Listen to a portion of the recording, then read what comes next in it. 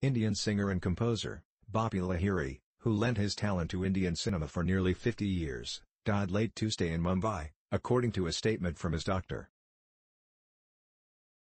He was 69.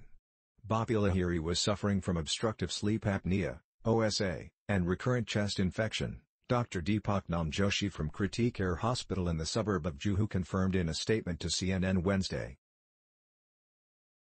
OSA occurs when the muscles that support the soft tissues in the throat, like the tongue, temporarily relax, narrowing or closing your airway. He had been hospitalized for 29 days before being discharged on February 15, according to Namjoshi.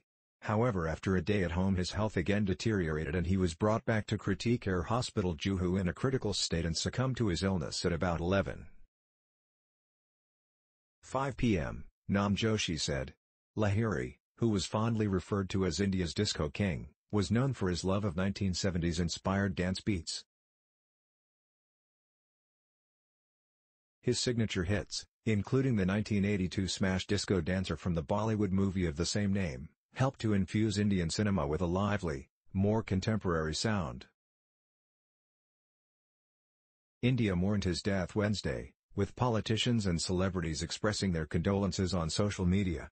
Indian Prime Minister Narendra Modi said his music was all-encompassing, beautifully expressing diverse emotions.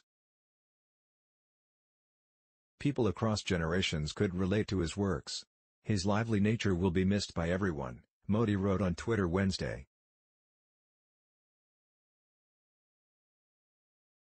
Saddened by his demise.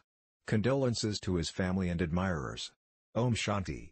Filmmaker Subhash Ghai said Lahiri created a difference with his music.